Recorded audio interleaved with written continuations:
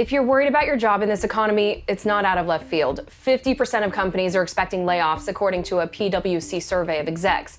Here are the sectors facing job cuts in this week's 5 for Friday. Mortgage and real estate start us off at number 5. The housing market has cooled, and mortgage demand hit its lowest point in 2 decades. Lender Loan Depot has already let go of 2,800 employees this year, with 2,000 more on the way. Real estate firm Redfin announced it would cut 8% of its staff, and JP Morgan, Citigroup, and Wells Fargo have shed hundreds of mortgage brokers.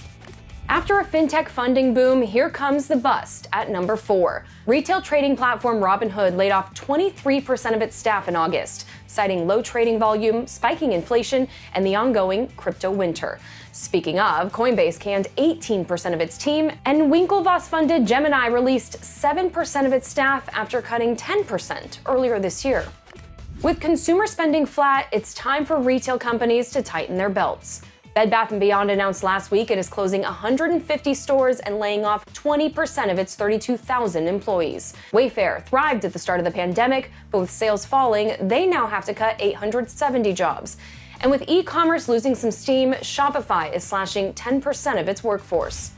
Streaming comes in at number 2. After Netflix lost subscribers for the first time ever, the streamer let go of 475 staffers.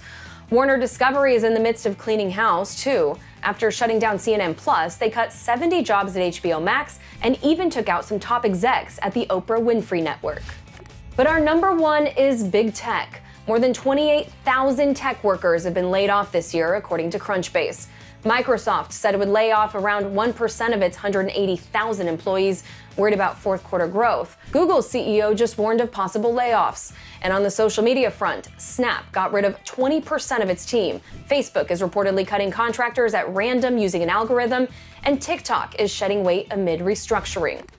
This is my least favorite 5 for Friday by far. The only thing I can leave you with is at least none of these CEOs tried to get in on the crying CEO meme. I'm Simone Del Rosario, it's Just Business, and I'll see you next week.